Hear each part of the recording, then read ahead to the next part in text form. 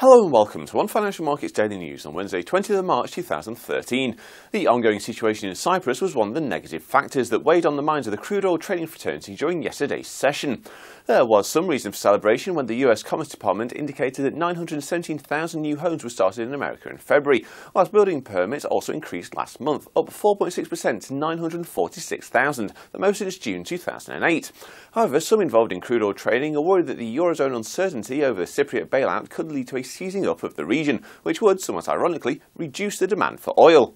That wasn't the only factor weighing on US crude yesterday, though, with a survey of analysts by Platts suggesting that the Energy Information Administration will report a stockpile increase of 2 million barrels later on today. At 0800 GMT, the US crude price was $92.89 a barrel.